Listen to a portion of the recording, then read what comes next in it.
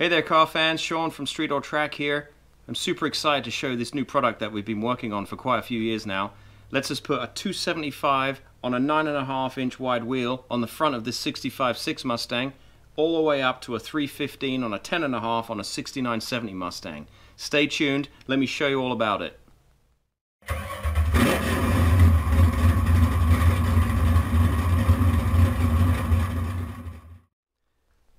Oh hey there, you're still watching. That's good. I'm guessing you want to learn more about this product that we came up with. So, on the early Mustangs, the 1965 to 73 cars, there's been a few products on the market recently that have enabled you to put some pretty good sized tires in the rear, different mini tub kits, etc. But on the front, you're always going to be limited by the sheet metal, unless you want to do fender flares, or by the suspension on the inboard side, unless you want to drastically modify the suspension in some way. So we saw a need for a product that will enable you to put some pretty good sized tires on the front. And just like we always do with all of the products that we design, we identified a couple of criteria, and three in fact, for this product. And those three are that if we're going to do this, it has to improve on the suspension geometry as much as possible.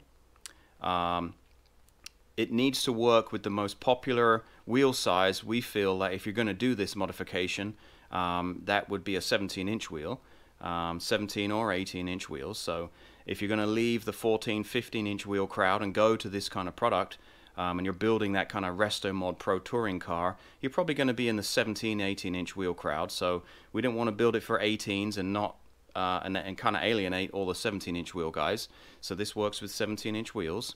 And then also, we did not want to design a product that would require all of our prior customers over the last 2 decades to go out and buy a whole new bunch of suspension components and bits and pieces to get this thing to work. So what we came up with works with the vast majority of the existing components that we already have. So you want to see what we came up with that lets you put those huge wheels and tires under the stock sheet metal? Check out these bad boys.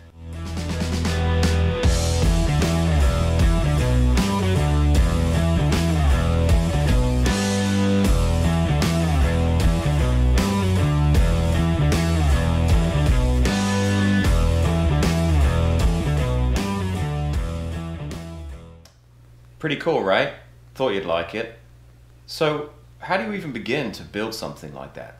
Well, the first step is to surround yourself with some very talented people. And at Street or Track, we're very, very fortunate to have a few key people that work here and help us out from time to time on different projects who are extremely talented. So in this instance, for the Spindle, the first guy that was a huge help to us was a guy named John. John has over 40 years of experience designing suspensions for OEMs and race cars, and we hired John. John came in, and we basically assigned those 3 criteria that we discussed earlier in this video, and John set to work measuring the entire front end of the car, all of the different pickup points, where the suspension sits, etc. And then he ran that through a pretty advanced suspension analyzing piece of software. And we actually worked on that for quite a long time, and we ended up going through over 20 different versions of the suspension to get it to be as optimized as possible. Once we have all those XYZ plots, then what happens is, I'm going to show you a few images here. Then we've got those XYZ points in space. Then we can turn that over to the next wizard that we work with, and that guy is called Matt. Matt is our CAD wizard, and super talented guy, a wonderful designer. We take those XYZ plots and lay those out in CAD, and with all of our CAD data that we have already for our components, we're able to build models on the computer. So what you can see here is a earlier version of, I don't have any of the finished stuff that I'm going to show you for proprietary reasons, but here's an earlier model of the Spindle as we were developing it. And you can see here that we mocked up a 10-inch wide wheel, a 275 tire, we have our brake system in there, you can see the upper and lower control arms, you can see where all of the coilover is going to go and where the spindle is going to go. And we have various different versions of that, so we can actually see right on the computer screen, before we've even made a single part, what's going to be an issue, what's going to interfere, if we need to move anything, and go back to John and move something around in the geometry. But as you can see here, we've got plenty of clearance. You know, so we worked on that for a long time. I mean, this whole project was 3 years in the making, so there's a lot going into this. So once you have all of the CAD data and the model drawn all on the computer, you have to find out if it's going to work in the real world. That's when we hand all this data over to Andy. Andy is a Mustang enthusiast and also owns an engineering firm who we work with to help us figure out how these things are going to work when they're really made.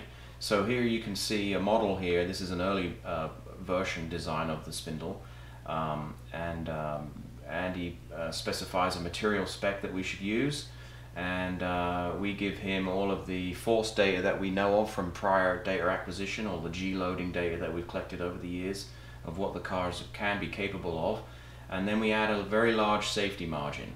Andy inputs all of that data, all of the brake coordinate data and all of that information into the system here, and as you can see, once you pick out the material spec, it loads, and you can see these stresses and these different colors in different places on the material here, and you can see and find out if you need to tweak the design any.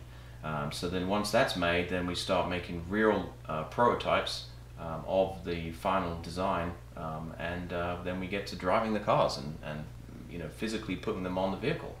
Yeah, I hope that helps to explain a little bit of the background that goes into these projects. There's an awful lot of work before we even get a real part, so rest assured we're doing the best that we can to make sure that we keep producing the best products that we can. I hope after learning a little bit more about this piece, you're just as excited as we are about it. Let's go over a few more details, shall we? So the bearing size that we're using here is going to be the Timken Set 12 and Set 13. So that's the same as the 70 through 73 Mustang. For the added strength with the wider tires here, you're going to need that. We're also using a beefed up steering connection here, and that's going to be the same size as the 70 through 73 Mustang outer tie rod end. And then the ball joints here are the 65 through 73 size. The tape is correct there for that. You can use the Moog ball joints that come as standard in our coilover kit, or you can upgrade those to our high precision CNC ones.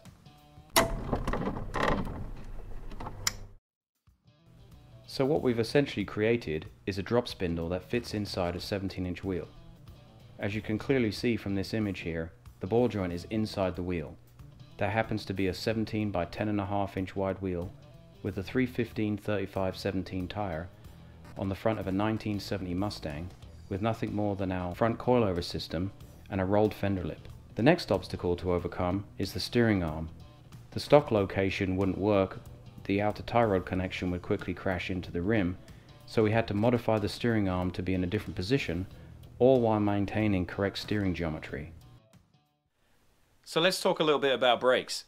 So the original idea was to have the spindles support the drum flange mounting pattern for the brackets that hold the caliper, as well as the disc version. And if you're not familiar, the disc version, the original disc version, had a boss kind of on the steering arm here, and then a hole through the upright here, and a bracket spanned between the two. When we showed those drawings and designs to Andy, our engineer, he practically had a heart attack when he saw that giant big hole in the upright, and that was kind of a no-no. The stresses and loads that we were going to be putting into the spindle with those wider tires needed all the strength of a solid piece here, so we kind of nixed that. So let me show you how our brake systems mount to this spindle. If you're going to use this spindle and you want to clear the upper ball joint with your wheel, you're going to be into that 17-inch wheel like we already discussed, and I'm going to show you how to put our 13 by 1.25 brake system onto this spindle. If you're running an 18-inch wheel, you can still use that brake system. You could also fit our 14 by 1.25 6-piston, the big boy kit. I'm not going to show you that right now, but it installs it exactly the same way, just the brackets ever so slightly different, much larger caliper and a 14-inch rotor. Right now we're going to focus on the 13. And the first thing you'll notice is that we actually mount the caliper in the leading position. That's on the forward edge of the spindle, and I'll get into that in a little bit. But let's just start out by, this is our custom bracket that we make here, and it's quite simply the drum flange pattern here, and then an aluminum bracket that we CNC machine, and that's going to install just on the spindle, just like like so. We have some washers, bolts, nuts, things that hold that all in place. I'll quickly try and assemble that now.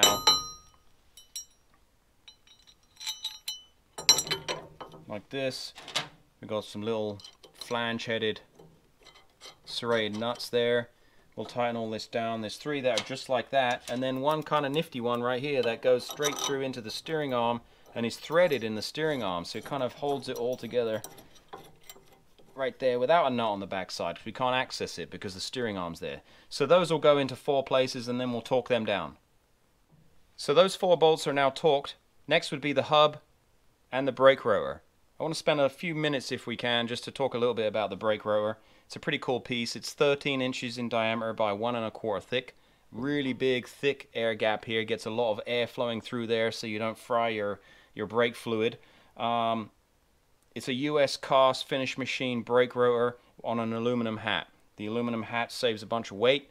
It's a really nice piece. The other cool thing about the aluminum hat is it allows us to change what's called the hat depth, and that's the distance from this face here, the wheel mounting face, back to the outboard pad face, this distance right here.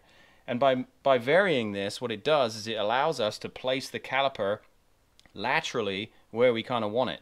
And the cool thing about doing such a large deep hat here is it pushes the caliper in far enough that you can practically run a wheel that is flat on the inboard side and it will still clear the caliper. I've never seen a wheel quite like that. Most of them always have some kind of bulge in the spokes, so this brake system, I haven't really found a wheel that it doesn't fit yet. So the hub and the rotor is now installed. Now onto the brake caliper. This is a really nice piece. It's a forging, it's forged aluminum. It's nice and lightweight, very, very stiff. Great big thick pad, so it's a really simple install. You slide it over to the brake rotor like so, and then we have a couple of bolts that will install it in the backside. And the nice thing about our brackets is they're aluminum, they're CNC 6061 aluminum, but then we also anodize them, and then we also put in some steel inserts, so you're not going to strip out the threads in the aluminum by putting the caliper on and off. So that was the install of our 13 by 1.25 brake system in the leading configuration. So that's the caliper on the front side of the spindle towards the front of the car in a vertical plane. You'll need to use that if you're going to use the drop spindle. If you're using our regular big spindles or original factory type spindles, you can use the leading or the trailing edge mount kit that we have. It really doesn't matter for those spindles. The reason why you have to use the leading edge one for the drop spindles is because the ball joint is now lower than it is with the non-drop spindles, and what happens is when you put the caliper on that trailing edge position and you clear the steering arm at full lock, the caliper is going to hit the upper control arm. So if you're going to use this brake system and our billet drop spindles with our coilover system, you're going to need to use the leading edge caliper mount kit. I hope you had as much fun watching this video as I did making it. If you have any questions about the spindle or any of our other products, give us a call or check out our website, streetortrack.com. Don't forget to hit the subscribe and like button.